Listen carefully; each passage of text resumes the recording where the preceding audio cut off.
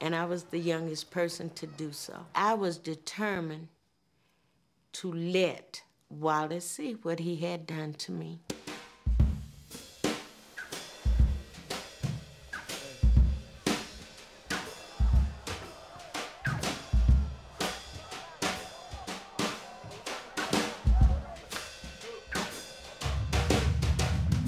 A lot of people spat on us.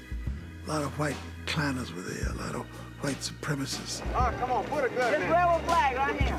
And further ahead still, segregationists have been at work too, putting up posters on the roadside accusing Dr. Luther King of being communist-trained. Another propaganda too, this time from the air. Light planes are dropping leaflets calling on white employers to sack their Negro workers.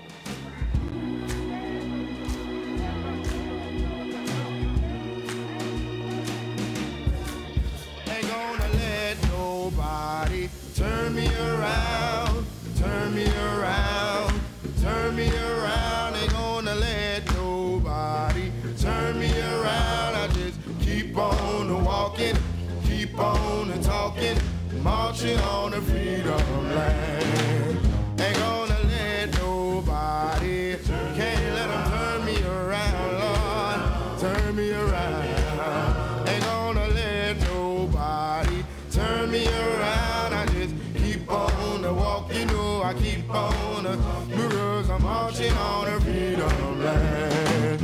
Ain't gonna let no jailhouse, ain't let it turn me around, turn me around. Ain't gonna let no jailhouse turn me around, I keep on, I just keep on because I'm marching on the freedom land.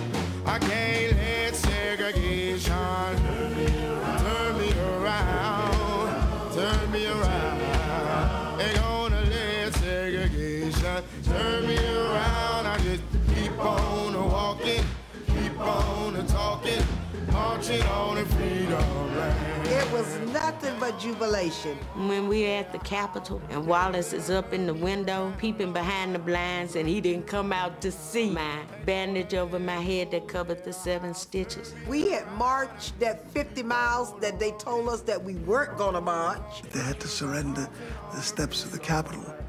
It's a very triumphant moment. They told us we wouldn't get here. There were those who said that we would get here only over their dead bodies. Well, all the world today knows that we are here and we are standing before the forces of power in the state of Alabama saying we ain't gonna let nobody turn us around. That was it, Doctor. Nothing did for us what that did. Keep on walking,